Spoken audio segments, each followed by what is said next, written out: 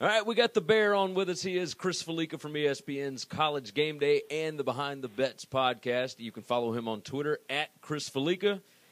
Bear, we'll jump right in. When are you coming down to Mississippi to check out our new sports book?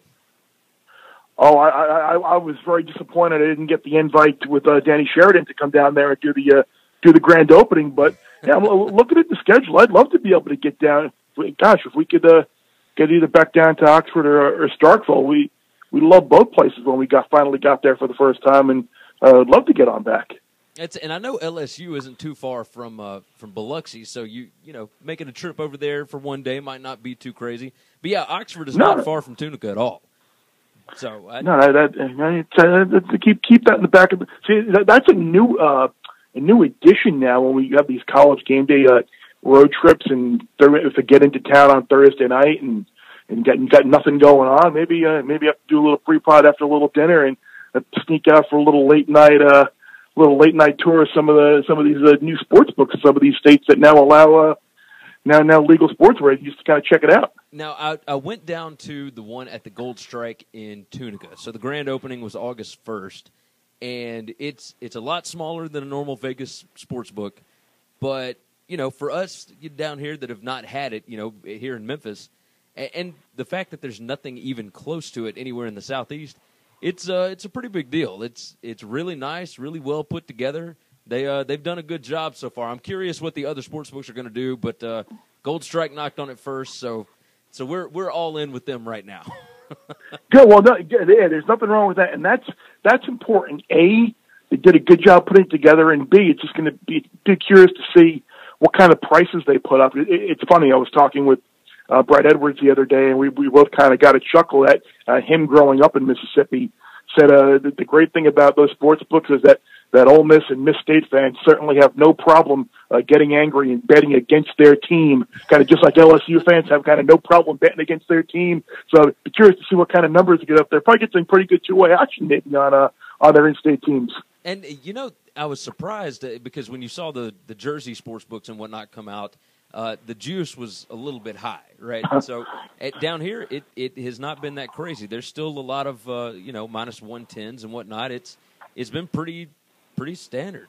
I was kind of surprised. Well, that's good, and I wonder if that had to do with seeing some of the negative PR and some of the mistakes that some of these books made. I mean, you can't be offering a 35-cent line in baseball. I mean, it's just ridiculous, some of the prices. But, hey, people are so starved nationally if you don't live in Las Vegas to be able to bet on things like this that people are willing to I just want to bet on my team and not really be able to shop and look for a better price. So it's good to hear that maybe the fact that they weren't the first means that they may have done it a lot better than some of the states that first rolled it out. I agree, and you know, it's the only sports book that's open in Tunica right now over at Gold Strike. They're going to have Horseshoe, they're going to have Sam's Town and whatnot, but you know, the fact that they were the first ones and the juice isn't crazy, it plays well for the bettors. So let's jump into college football. Week 1, Game Day is making their first trip to South Bend since 2012, and only the second visit since 2005. Was there a concerted effort to get back to a campus location as opposed to, you know, one of the normal neutral site that we've seen in the past few years, or did the schedule just work? I think the schedule just worked. I mean, I think the most compelling game nationally is the Auburn-Washington game in Atlanta, just because of Auburn playing their last 2 games in that building and losing. Washington kind of carrying the weight of the entire conference on their shoulders with that game. But in any time you can be on campus for the season opener, I think it works, as opposed to being outside a pro stadium. It's a better atmosphere. Totally better atmosphere. It's a game that took the year off last year, and there's still a ton of juicy storylines, both on and off the field with Michigan and Notre Dame. So on campus, rivalry, Harbaugh, sign us up. Now, I want to talk about the spread for just a minute on that game. The opening line I saw over the summer at most sports books was, or anybody that had it early, was Notre Dame -6, -7, somewhere around there. And now, across the board, Michigan is favored by 3. Is it normal for an opening line to move that much, or has something happened that I just don't know about? No, that was a very interesting line move. that Chris Andrews in South Point, I think, were the first to put up some of those games of the year. And it's funny, he had essentially Notre Dame favored as a 6-7 point favorite, and I looked at our ESPN FPI type numbers, and our numbers kind of had Notre Dame as right around a 6 point favorite or so. So his numbers and his power ratings kind of jive with what we had. But I think at the time there was a lot of uncertainty with Notre Dame in terms of running back, losing Josh Adams, lose 2 top 10 offensive linemen against a really good defense, and just kind of the way Notre Dame's season finished last year, maybe a little sour taste in the mouth, and the fact that I think people thought it was too big of a number, and they saw value with Michigan, kind of the excitement about Shea Patterson getting eligible, everyone coming back on that defense, and I think they saw a little bit of an opportunity to get on 6 or 6.5 or 7, whatever it might be. And now the interesting thing will be any of those people holding Michigan +7 type numbers, will they in turn flip it around now and now play Notre Dame at +3 and kind of maybe try and catch themselves a little bit of a middle? I was curious if Shea Patterson had that much of an impact, because he was ruled eligible in June, I guess it was. I thought maybe that might be it, but I've just never seen a line move 10 points that at least this early, especially not knowing what the two teams are. That was a big one, and I think the Oklahoma-Texas game was another game that moved a lot as well. I think OU might have been a 14 or a 15-point favorite, somewhere in that range, and I think that got bet down to under a touchdown as well. I think a lot of people saw that number high, and look, that was one when Gil Alexander had me on behind the bets, and I saw that number, and we kind of went through some early season lines that kind of stood out, and I was away and got back, and I said, I can guarantee you that this one is no longer 14, because just look at what's happened the last few years. They've all been one-score games, and Texas has had a real chance to win. So that I thought was a crazy number too. All right, now moving back to game day, let's talk about New York last year. I didn't get a chance to talk to you afterwards, but what brought that on? Would you imagine you'll be doing more shows from non-game day locations in the future? I think what brought it on a few years back, we had talked about potentially doing a show from New York because of just the sheer volume of college alums from everyone in the country. Alabama, it doesn't matter, Alabama, Clemson, Ohio State, Michigan, USC, Texas, you name it, you name a college grad, and so many of them live and have jobs in New York City and just spend their Saturdays watching college football at the numerous college landmark bars that each school has set up with their alumni association. And we tried to do it a few years back, but I think we were just a little bit late in the planning. And then we kind of looked at the schedule last off season and pinpointed a couple of weeks where it potentially could have worked. And that was the weekend we came up with. And I thought the show turned out great. It was a really cool scene. It got a lot of buzz, both positive and negative, from people saying, how could you be in New York City on a college football Saturday with nothing going on? But I think it was a really unique scene.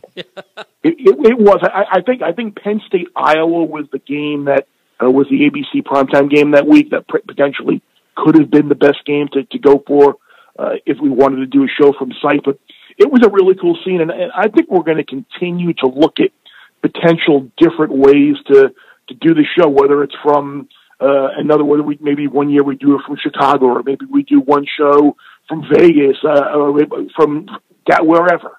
That might be Vegas would be interesting, especially right now with sports betting being such a big topic. I mean, that would be fantastic. now we haven't thought about that, but maybe one year the Pac-12 championship game will be at the new Raiders Stadium out there in Vegas, and maybe ESPN will have that Pac-12 title game, and maybe Gameday will take a trip. I can dream, right? Just get you out there on their dime. That's not bad. I can get down with it. Exactly, but even if it's not like a city like that, I think some of our better shows are at places where either we've never been or haven't been in a long time. Like the show we did from Fargo a few years back was great. The first time we went to James Madison, and the second time for that matter, was great. When we did Harvard, Yale, that was fantastic. It's a new experience for us on the show, and it's a new experience for fans. So it kind of energizes everybody. It's seeing something that we haven't seen before. It's kind of a cool experience. Now, you brought up looking at the schedule like in the future. And I've asked you this before, but I want to ask it again anyway, just so that we've got it again. Do you guys have a list of games already for the entire season that you're watching closely that you will possibly visit? Like, I know things change every week, but do you already have a list like from September all the way through November? Oh yeah, the first thing I do in January, once the regular season ends or the championship game ends, is I will start going through the schedule for the following year and just kind of going through team by team and putting together potential week by week games of note that might wind up sending, just so if there are some places that maybe we need to do a new site survey or a place we haven't been, our operations team and our travel team can get on that. So yeah, I can literally tell you right now, like every week, I have at least 4 or 5 games written down from September 8th through the end of the season. And September 8th is kind of a good weekend too, because you get USC Stanford, which is an intriguing game. You got Clemson A&M, which is obviously with Jimbo and Dabo there, Chip Kelly going to Oklahoma, and then Georgia, South Carolina, which could be potentially a tricky game for the Bulldogs in Columbia. And I can go. You pick a date, and I can tell you the biggest games of the week that week. I got you. Now, is there anywhere that you're really hoping to visit this year, like that you've already looked at and you're thinking, all right, like we haven't been here in a while, I really want to get out there? Well, I'm really. I tweeted this out a few weeks back when I was starting to go through some season win totals and some working on some things, and I really can't wait for that Ohio State Penn State game on September 29th. I know what's gone on off the field is a completely different story right now, but Penn State at home with the winning streak they have there, having beaten Ohio State there a couple of years ago, kind of gave the game away in Columbus last year. I'm looking forward to that atmosphere as well. If we're looking for somewhere where we haven't been before or haven't been for a while, I think that Stanford-Washington game could be really interesting on November 3rd. That could be a really cool scene, depending on how things shake down in the ECC. Miami, Virginia Tech at Lane Stadium in mid to late November could be a really cool scene. And another interesting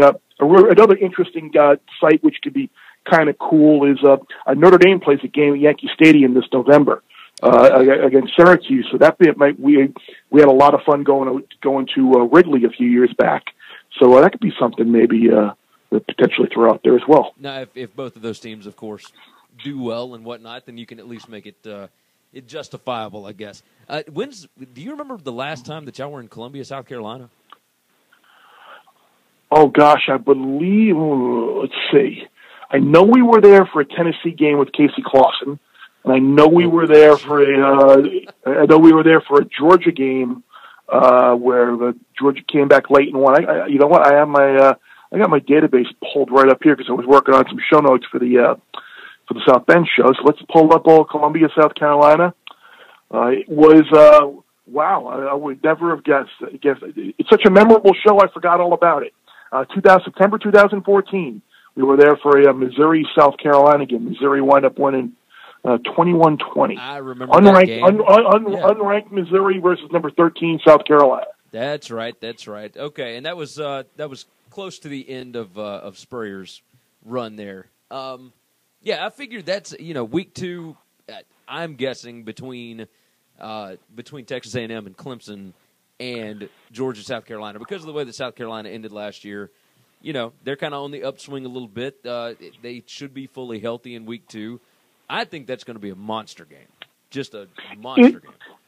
Yeah, it is, especially with look. I think the world of the recruiting job that Kirby Smart and the Georgia staff has done, and the players that they brought in. But sometimes you wonder if losing 2 guys who were just a security blanket in the backfield with Chubb and Michelle, you lose a guy like Roquan Smith on that defense.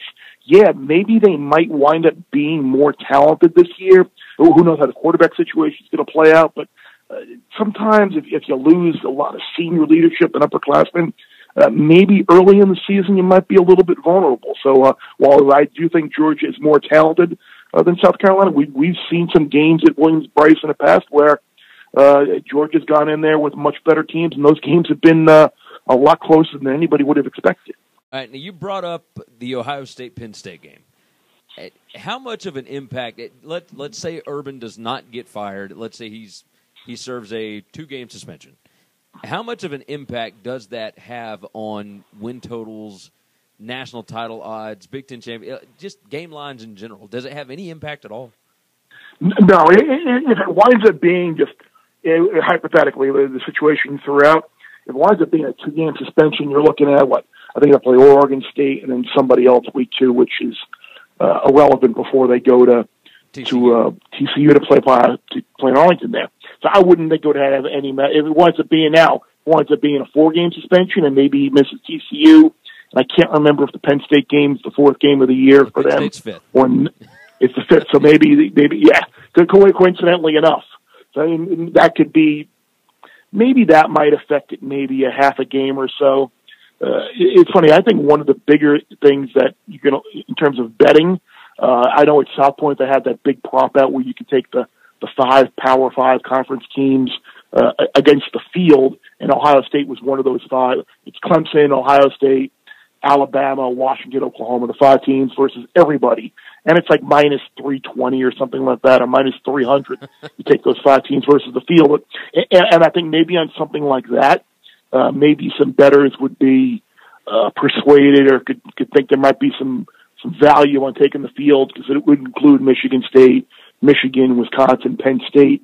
That in theory, Ohio State would be a stronger team. But if it's just 2 games and if he's still the coach, I don't think it's going to affect any of the betting numbers dramatically. But the thing is, as well, even if it does turn out where he is ultimately fired over this, talent-wise, they're still really, really good.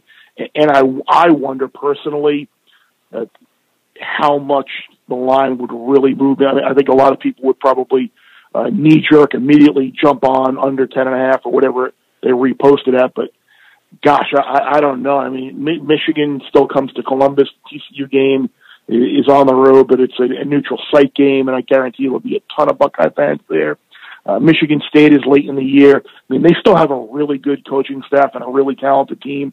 So I'll be curious to see ultimately how this plays out over the next couple of weeks. Well, even if they don't have Urban, they've still got Kevin Wilson on the offense. They've still got Greg Schiano on the defense. And everybody thinks the world of Ryan Day. So let's talk about the playoff real quick. I know we got you super early right now, so everybody loves Alabama, Clemson, Ohio State, Georgia, so forth and so on. Who are other teams that are maybe outliers that people might need to pay attention to if they wanted to put a little bit of money just on something that might hit? Who would you tell them to look at? On teams to reach the playoff, I think just to reach the playoff, I think Washington is obviously a team that, depending on what happens week 1, they could get there. I think even if they were to lose and it's a close game, if they were to run the table in the Pac-12 like they'll be favored to do, they could get there. Notre Dame is a team that could potentially reach the playoff based on how the committee has treated Notre Dame the last couple of years. When Notre Dame has been ranked in the top 25 of the committee, they've been viewed more favorably in the committee's top 25 than, say, the AP poll. So I think the fact that the committee has a favorable view on them, with that schedule, with Florida State, Michigan, and a bunch of big games on that schedule, I think Notre Dame, I think they're like 8 or 9 to 1 maybe to make the playoff. Yeah, I thought I heard someone say that. That could potentially be. I think that's right. Yeah, that could potentially be an interesting prop. And Penn State, I think, is another team from the Big Ten. If you want to take a stand against Ohio State, their schedule sets up beautifully. Yep. Doesn't it? You view that Ohio State-Penn State game in September as kind of a tiebreaker, where if Penn State were to win, they would have to lose twice in order for Ohio State to go ahead of them. McSorley's back. I know they lose Saquon Barkley, but they really, really like Miles Sanders, and they've recruited great. They lose a bunch of guys on defense, which could potentially hurt. But like you said, Michigan State goes to State College. Wisconsin comes to State College. They have to go to Michigan. But of all of those games, it's probably the one you want to play on the road. So I think Penn State could potentially be a little bit of a price play to maybe reach the playoff. All right, now I got 2 questions before we let you go. One, who is our Group of 5 team that's going to make a New Year's Six bowl game? I think Boise State is far and away the best team from the Group of 5 this year. You look at Rippon coming back. You look at Alexander Madison, the running back. Everybody on the defense except for Leighton Vander Esch is back.